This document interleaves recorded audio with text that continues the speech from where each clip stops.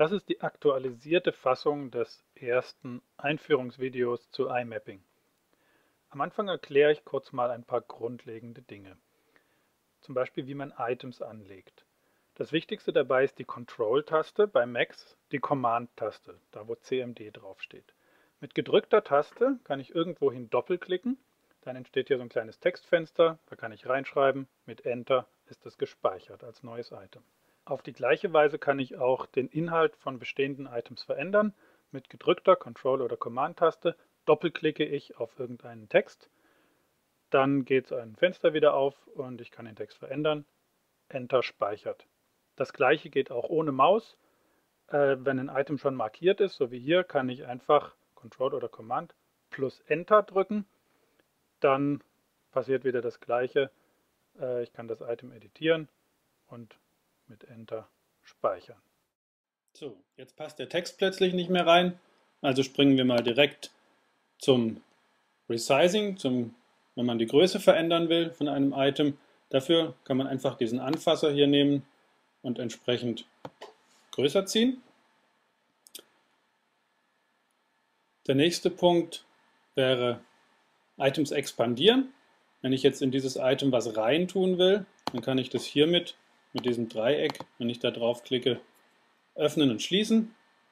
Das gleiche geht übrigens auch mit der Tastatur. Wenn ein Item markiert ist, kann ich mit der Space-Taste, mit der Leertaste das öffnen und schließen. Sobald ein Item offen ist, kann ich da drin das nächste Item anlegen.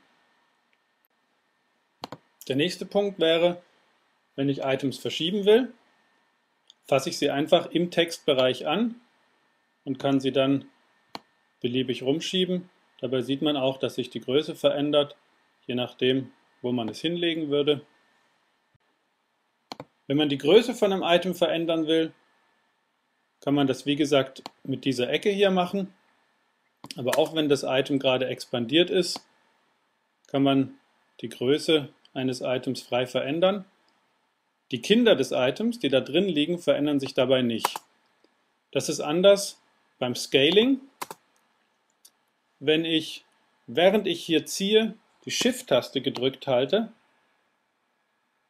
dann verändert sich, dann kann ich es auch nur noch proportional vergrößern und der Inhalt des Items kommt in der Größe mit.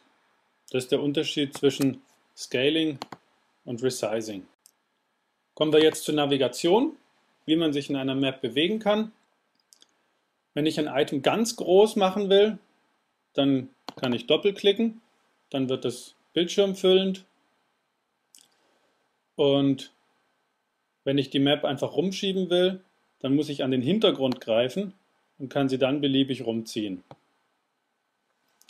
Wenn ich nicht ganze Items anspringen will, sondern frei zoomen, kann ich das mit dem Scrollrad machen. Mit dem Scrollrad kann ich beliebig weit rein und raus zoomen, ohne Stufen. Und wenn ich einfach itemweise rauszoomen will, geht das auch sehr bequem mit der Escape-Taste.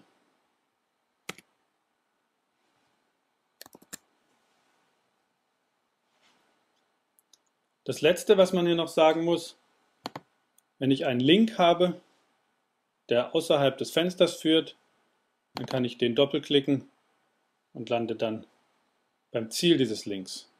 Aber über Links erfahren wir dann im nächsten Video mehr.